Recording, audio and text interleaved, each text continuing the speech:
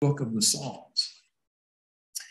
And so this we're going to follow until the end of the calendar year. And then we will, in January, our study for January 2023 and on into 2023 is going to be in the book of Esther. But we are looking right now into the fourth book of Psalms. And what we're going to see, hopefully today, is how not only what these individual Psalms say, but how they connect together for a theme that runs throughout this book of the Psalms. I want to read the Psalm, and then we'll pray, and then we'll jump into it here. So in Psalm 92, it says, the superscription says, a psalm, a song for the Sabbath.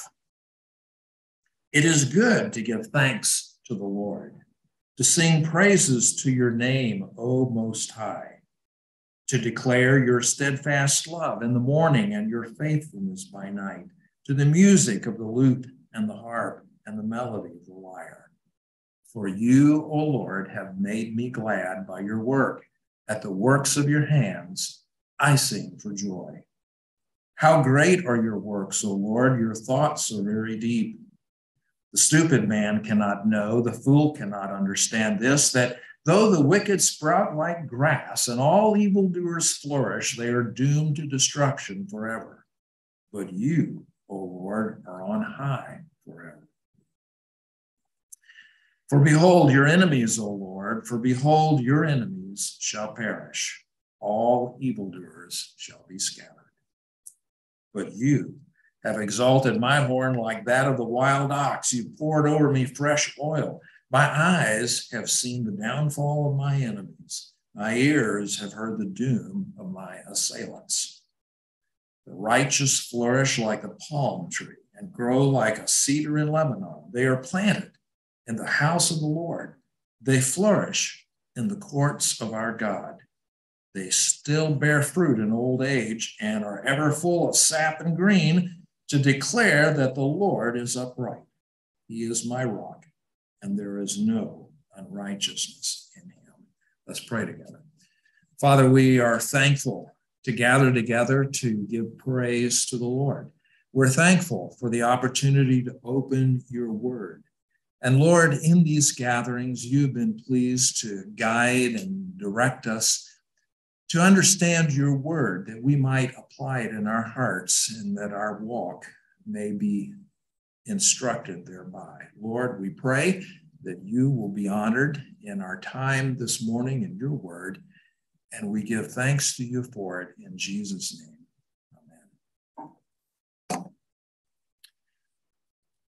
The psalm is divided in three parts, and I have made some last minute changes to the outline that I've given you. And so you'll see this.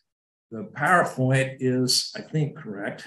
I tried to make some changes and corrections on it. And that's because in working on these things, I'll work on this all week, and it seems that it goes in a certain way, and then all of a sudden I may see it a little bit differently. And the way in which I believe that the psalm is structured differs a bit from the way in which the paragraphs are grouped in the English Standard Version, which I have put and used as the text here. So the first section really is verses 1 to 3, and verse 4 goes with the next section, which runs down to verse 11. And then verses 12 to 15 is the last section. So basically three sections of the psalm. The psalm begins a song for the Sabbath. And I want to hold reflection on that until the end. You know, it's typical when we read these psalms, we don't think much about those superscriptions. They're actually part of the text.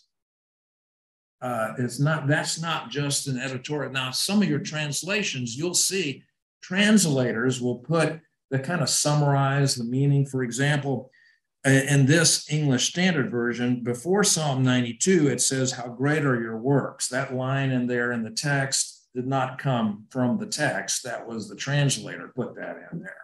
Okay.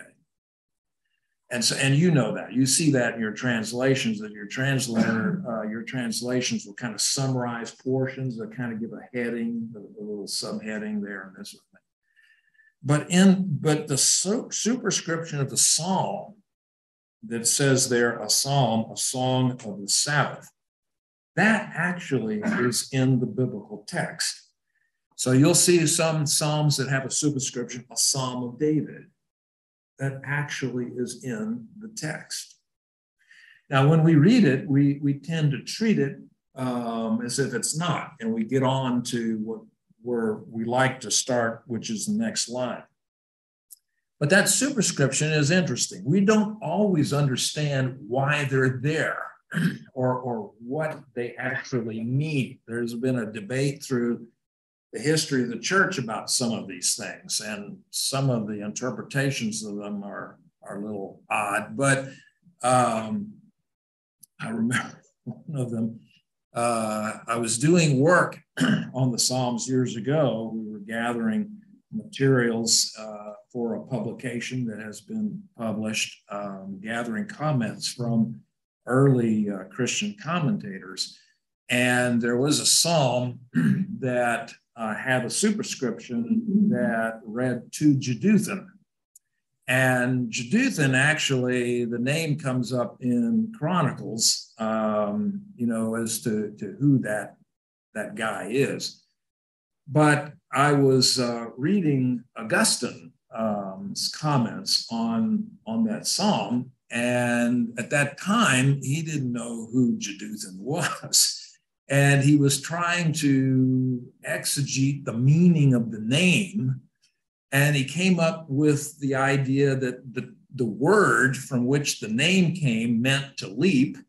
And then he used that as a preacher to talk about leaping through the psalm. And let's leap over here and see what it is. Really interesting rhetorically, but it had nothing to do with the actual meaning of the verse.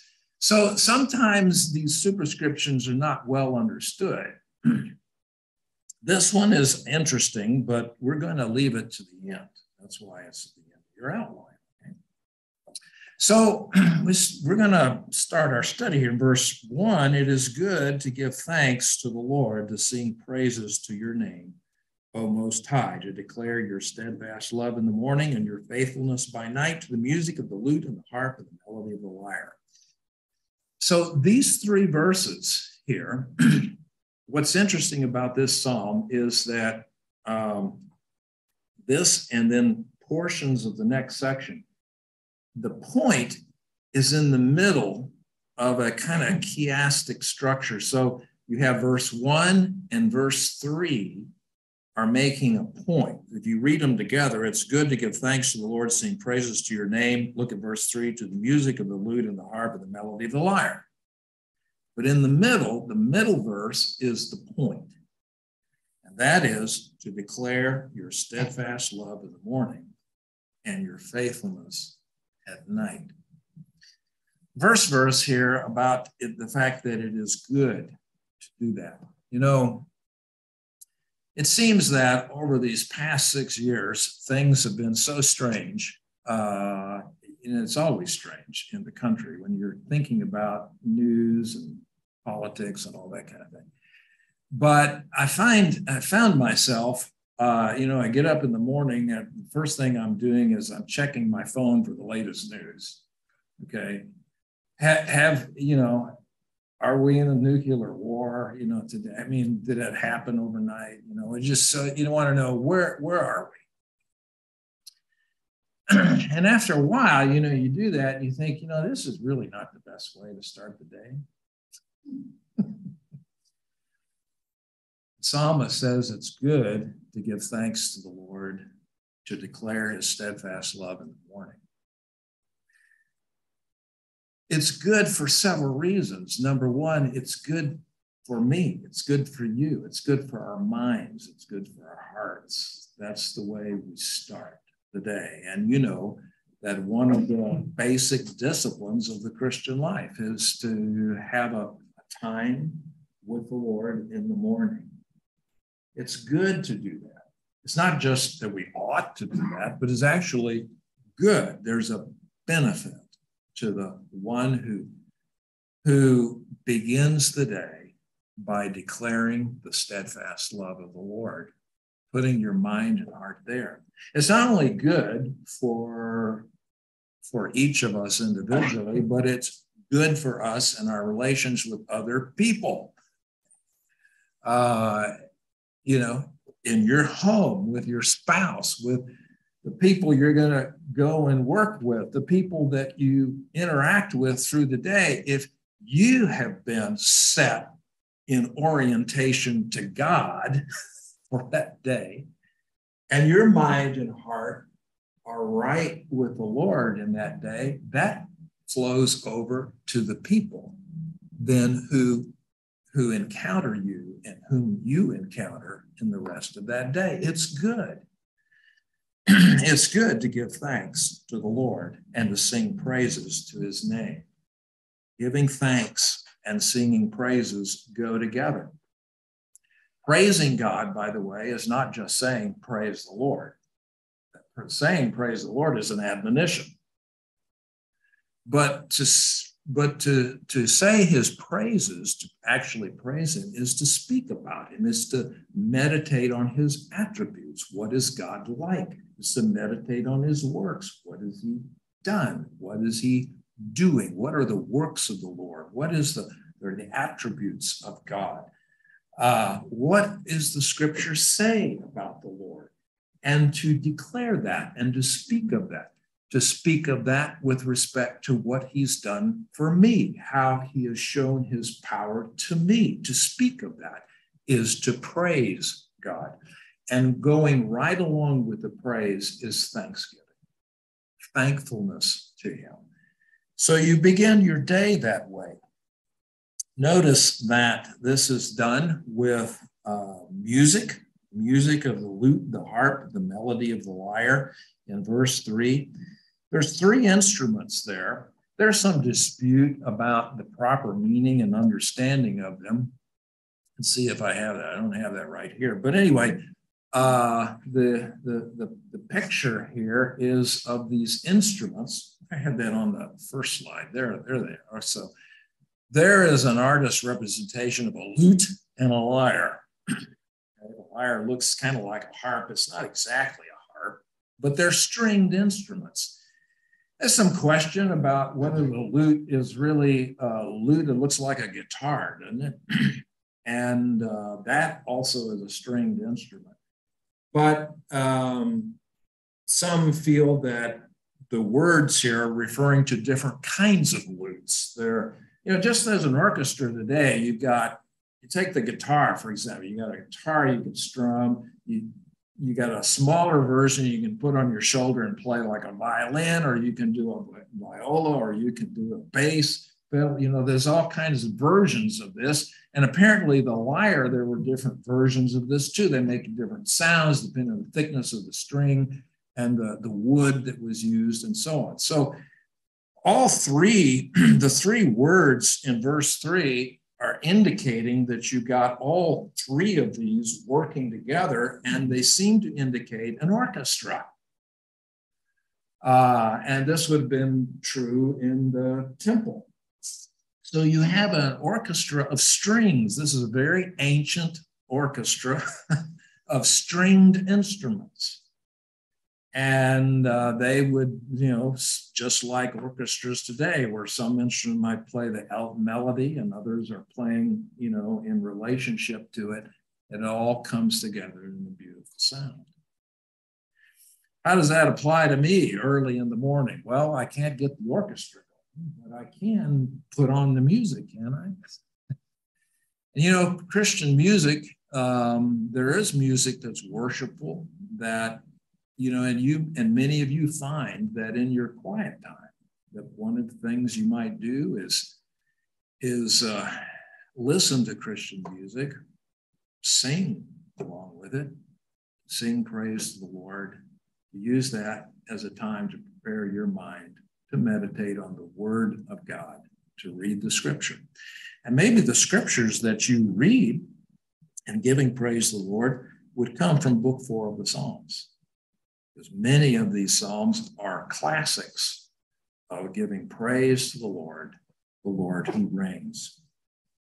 Well, the psalmist says that it's good to give thanksgiving and praise to the Lord. And what do? Verse 2, to declare the steadfast love of the Lord in the morning and faithfulness by night. Note the morning and night. I think it's interesting to declare the steadfast love in the morning. So when the day awakes, you awaken to the love of the Lord. And then at night, when the day is done, what are you declaring? That he's been faithful through the whole of the day. Declare his love in the morning and his faithfulness at night. Notice also how this connects with our book 4. Because back in Psalm 90, remember Psalm 90, the Psalm of Moses, where so much of the middle of that psalm is a call for us to number our days, because God turns man back to dust. And we think about the wrath of God, and because we're sinners. And so we learn to number our days. But that's not where the psalm ends. Because after saying, teach us, in Psalm 90, verse 12, teach us the number of our days that we may get a heart of wisdom. Then Moses tells us that what we need to do is to appeal to him. Given this is our situation, appeal to him for his love and mercy. So he says, return, O Lord, have pity on your servants. Verse 14, satisfy us in the morning with your steadfast love, that we may rejoice and be glad all our days. That's what Psalm 92 picks up on. So in Psalm 92, it's good to give thanks to the Lord, to sing praises to his name, to declare your steadfast love in the morning, which is the thing that you're asking for from him, in light of the fact that he's our creator and has given us only a limited number of days. But we, rather than being depressed at that, take what Psalm 91 says, refuge in him and dwell in him, and then give thanks to him for the steadfast love that he gives to us, even in the limited number of our days. By the way, Psalm 91 reminded us that when you dwell in him, you're dwelling in the everlasting one. And there are promises in there that the rest of the scripture develops.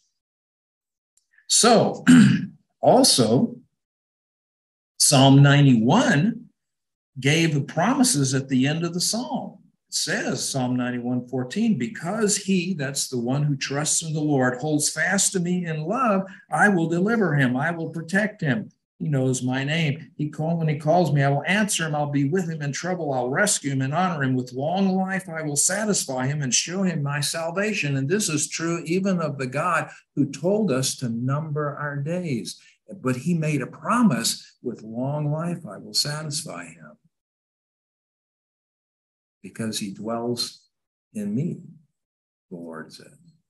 Now, it's because of that when we awake in the morning to yet another numbered day, we give thanks for the steadfast love of the Lord. And then all the way to the night, with gratefulness for his faithfulness to us. That's what this psalm says. And we're doing this with joy. Starting in verse 4 starts with a for. You see that? For you, O Lord. So this is the reason for giving the praise and thanksgiving to the Lord. For you have made me glad by your work. At the works of your hands, I sing for joy.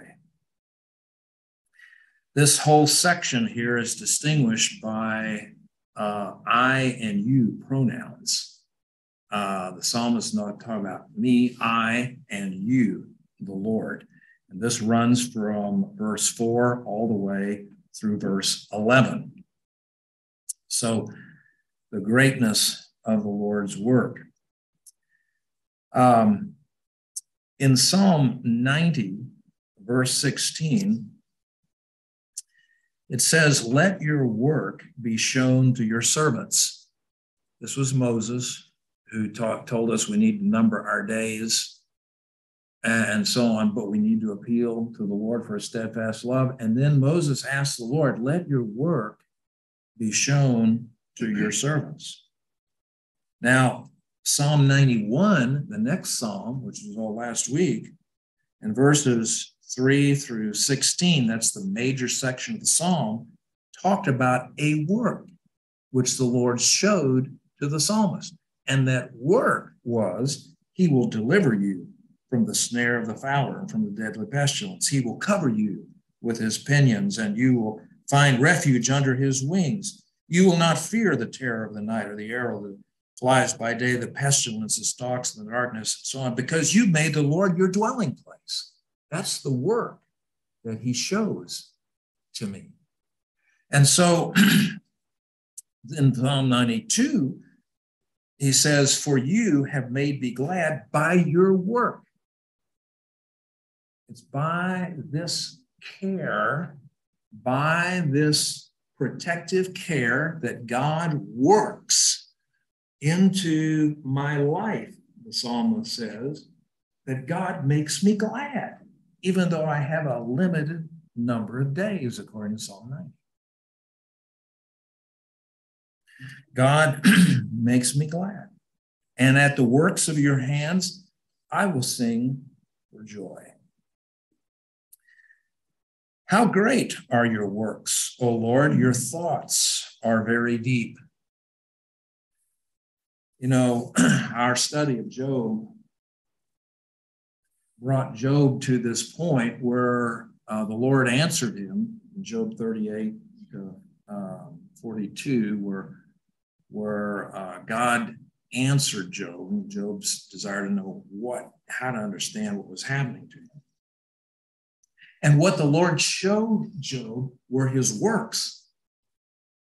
All aspects, dimensions of his works, from the beginning of creation to the various creatures that populate this universe that God has made. And the question to Job was, "You understand this?" And the answer is, "No, I don't." And the point here, his works are great and his thoughts are very deep, and we don't really understand how the providence is working. We don't even know all the creatures that are involved in this. But he works them all to his glory. Your thoughts are very deep, Isaiah 55:8. My thoughts are not your thoughts, says the Lord. Romans 11, Paul talks about the inscrutable ways of God,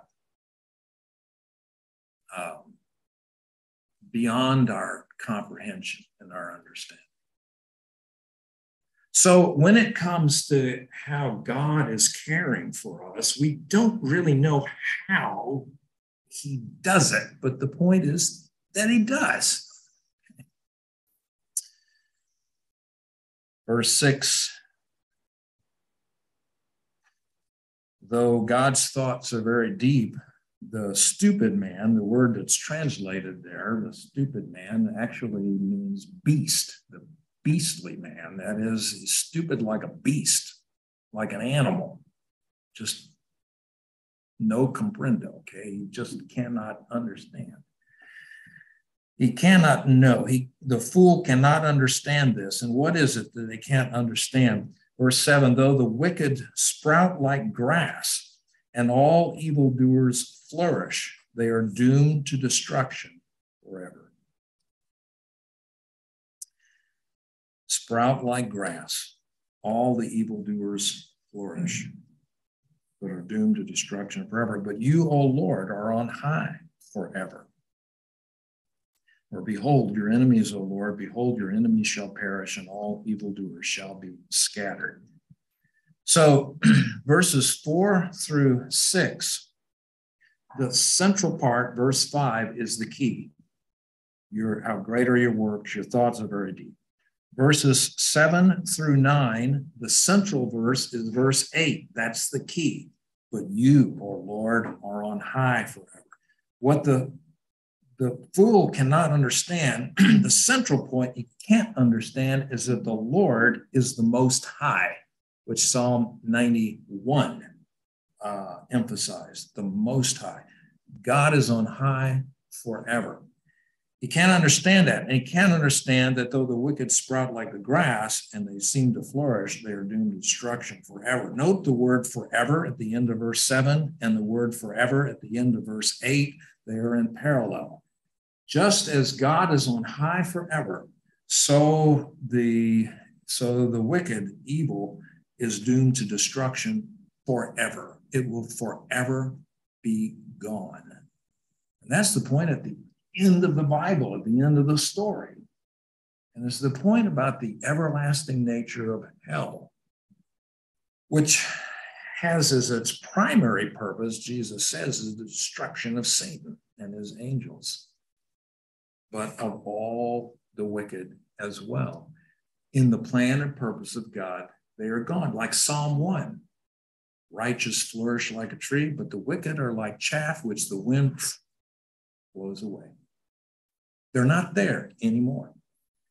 That is the thing they don't get and they don't grasp.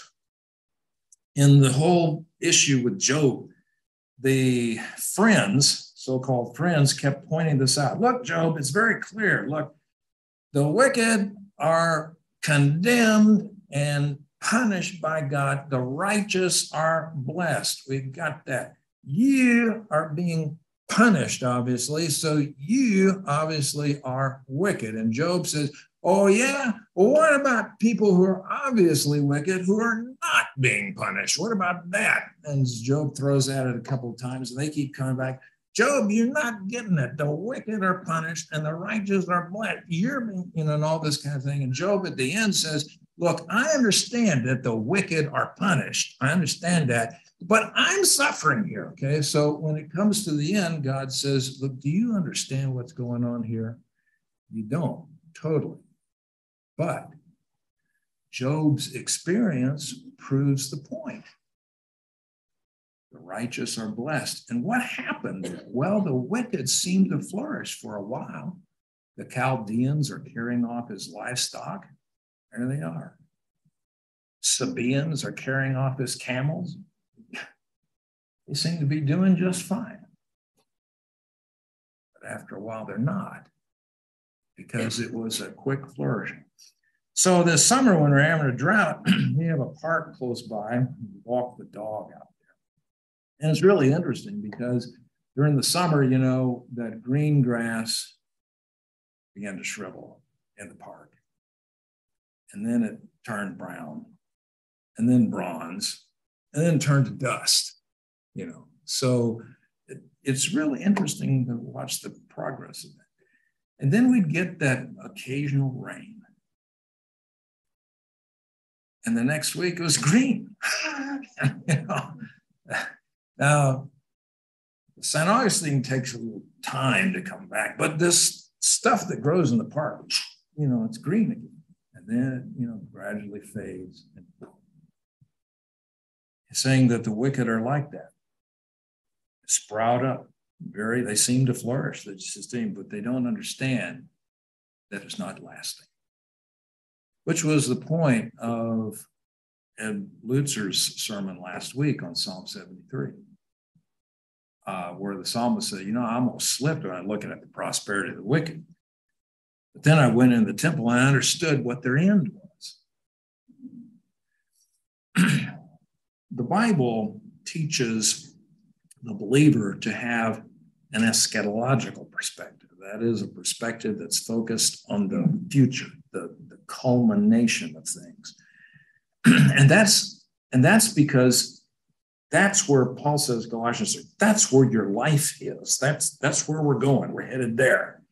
And that reality is everlasting. Everlasting. And in that resurrection from the dead, and in that renewal of all things, the power and the majesty and the glory of God, the Creator and Redeemer, it all comes together for a life that we are given by the Lord with Him forever. And Job's experience at the end of his life, where his time of suffering comes to an end and God restores everything to him, double, and extends his life.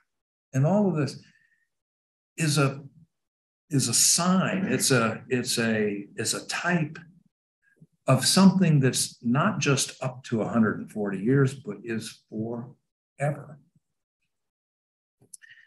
Well, that's because God is forever.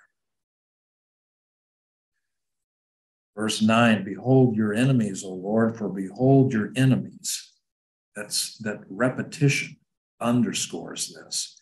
The wicked of verse 7, all evildoers, are actually enemies of God.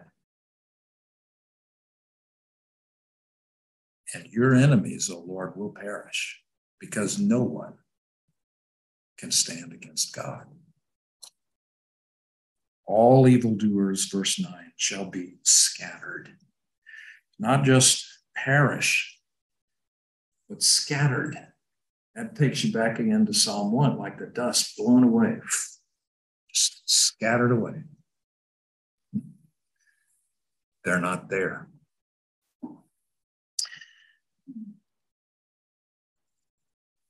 Verses 10 and 11 are really within this section. There's not a third point on the outline, and I have third point. You can scratch out that Roman numeral 3 on the outline, because the refreshing freedom and joy is part of the greatness of God's work. What has He done for me? He says, but you have exalted my horn like that of the wild ox. That's an interesting metaphor. We don't typically use that metaphor today, but you see it a lot in the Psalms. The metaphor of exalting the horns like a horned animal or animal with antlers. And so when they lift their head and those horns are up there, that's a sign of dignity, a sign of strength. God has restored me.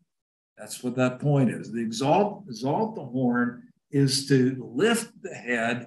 It's to be strengthened and granted the standing of dignity. That's what God has given to me, he says. Interesting that in Job 39, 9 to 12, this was one of the animals that God asked Job about, the wild ox. So Job, you understand about the wild donkey? You understand about the wild ox? Look at that wild ox out there. Can you go tame him? Can you hitch him to your plow? Would you use him as a pet for your children? No, you just leave him alone. And he just is out there doing his thing, with freedom and joy. And that's the point of the psalmist here. The wicked want to, they want to assail me. They want to capture me. They want to use me, but God has released me with freedom and joy.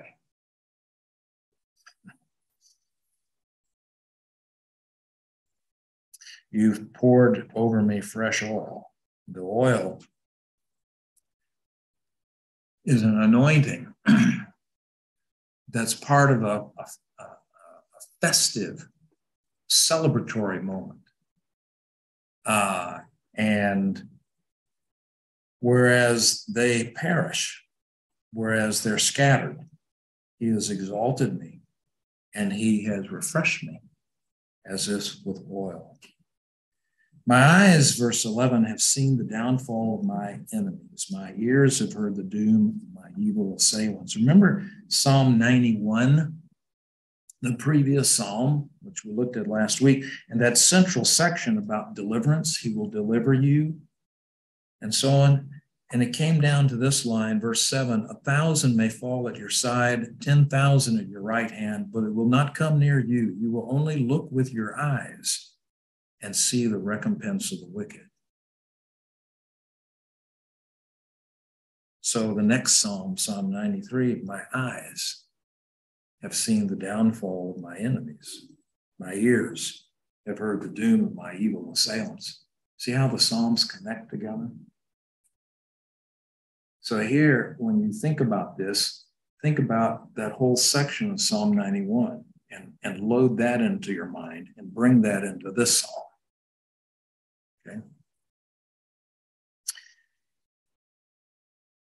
You know, Job said in Job 42, I have heard of you, he said to the Lord, but now that I see you, he says, I repent. Now that I see you. It's one thing to hear about it.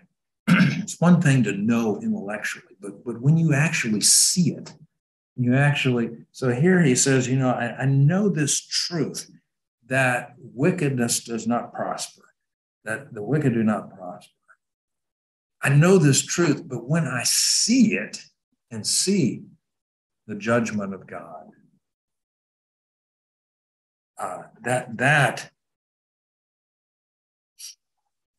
that means so much more. It brings it home existentially to me.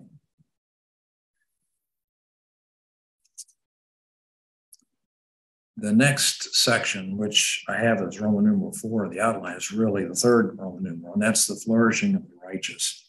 The righteous flourish like a palm tree and grow like a cedar in Lebanon. Look, you can go up to verse 7 and circle, sprout like grass, and the word flourish, and then draw a line down here to verse 12, flourish like the palm tree and grow like the cedar in Lebanon. That's the contrast in the psalm. The wicked sprout like the grass, sprout up real quick. Look good for a moment. The righteous are like the palm tree and the cedar. They don't grow real fast, but they grow. And they grow. And then the storms of life may come, hurricane may come on the palm tree, but it keeps growing. It keeps growing. These palms that the Bible's talking about are estimated to be able to have grown 60 to 70 feet tall and could last over 200 years. The cedars of Lebanon are said to have grown over 120 feet tall. That's the height of a 10-story building with a diameter of 9 to 10 feet and could last up to 3,000 years. These were magnificent trees. Unlike the wicked sprouting up like the grass, the righteous flourish like the palm tree and grow like a cedar in Lebanon. And they are planted. Where are they planted? In the house of the Lord. They flourish in the courts of our God. They still bear fruit in old age and are ever full of sap and green. So here they are. These trees are just still there and producing fruit. Notice that this is even in old age. Remember Psalm 90? Teach us to number our days. The years of our life, he said in Psalm 90, verse 10, are 70, and even by reason of strength, 80. Span of toil and trouble, they're soon gone and we fly away. But Moses says, we should appeal to him for his steadfast love. And Psalm 91 said, he who dwells in the shelter of the Most High will abide in the shadow of the Almighty. And God promised at the end of that psalm, verse 18, with long life, I will satisfy him, in spite of what Psalm 90 said. And here in Psalm 92, they bear fruit even in old age. Do you see how the theme is being carried through the Psalms? Yes, we have a limited time because of the issue of physical death. But there's something about abiding in God, the everlasting one. And there are promises in him, promises that are given to the one who trusts in him. They may even manifest themselves in long physical life. But what we know in the story of the Bible, that the final manifestation of that blessing of abiding in the shelter of the Almighty is the power of resurrection over death. And that power of everlasting life. This is what comes from the Almighty as a gift of his grace because of his steadfast love, for which we give thanks. And so, verse 15, we declare, the Lord is upright. That he is my rock, and there is no unrighteousness in him. Remember when the Lord was answering Job in all of his misery, saying he just would answer me. God answers him, okay? He speaks. And God says in Job 40, verse 8, will you even accuse me of wrong to make yourself look right? Will you do that? Job doesn't do that because he knows that he can't accuse God of wrong. And the psalmist says, there is no unrighteousness in him. And this is the psalmist who's very well aware of Psalm 90, very well aware that we have a limited number of days, very well aware that we are a sinful people and that God is holy, and very well aware that there is toil and trouble that comes into life, very well aware of that, but aware that he who abides in the shelter of the Most High, he who dwells in the shelter of the Most High abides in the shadow of the Almighty. And that one, the Almighty, the Most High, is also the Lord, who makes promises to the one who trusts in him, who promises of life and blessing. And when I abide in him and when I take shelter in him, I discover his steadfast love, a steadfast love that goes with the fact that he is forever and wickedness will disappear. It will be blown away. But I find a life from him that satisfies me. A long life that the Bible goes on to speak that's everlasting. What about that superscription, a song for the Sabbath? It seems that this was a psalm that was recited on the Sabbath day, which is the end of the week. So you come through the week of work, the week of work, and on the Sabbath day to reflect like this in the goodness of God. But early on, the other Jewish literature, especially what we get from the 2nd to the 6th centuries, refer to this psalm, that Sabbath, as not just the Sabbath of the week, the seventh day, but the eschatological Sabbath. That is the Sabbath at the end of days, at the end of it all. That this is a psalm for them. And that's what we've been referring to often here this morning, that the hope for resurrection life, that there's something from God that overcomes all death, and it comes from him. And that is everlasting life and resurrection. So it's a song for the Sabbath. And that seems to be correct from the standpoint of the New Testament, because Hebrews chapter 4 speaks of this. And with this, we'll close here. He says in Hebrews 4, he talks about Psalm 95, they shall not enter my rest. There is a rest. And he says, verse 9, Hebrews 4, verse 9, so then there remains a Sabbath rest for the people of God. For whoever has entered God's rest has rested from his works as God did from his. And we seek to enter that rest. That Sabbath rest is that eschatological rest that we find in God. This psalm especially speaks to that. And it's in light of that it's read.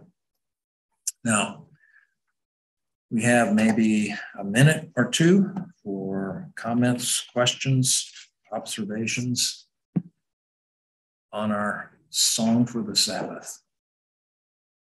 Comments, questions, thoughts, observations, reflections. Yes, sir. I had a flashback, making me cry thinking about it. That steadfast love in the morning, praise in the night. Yes. Grandmother, when I stayed with her during the summer, she was sitting there to sink in the morning. Came to the garden alone. Mm-hmm. The dew was still on the roses. Walked through me, talked with me. Mm-hmm. Kept me on his own. Mm-hmm. Love we share. And Yeah. hard to do that sometimes in the morning. Get up, well, nothing is. Yeah. Challenge. We work. It is.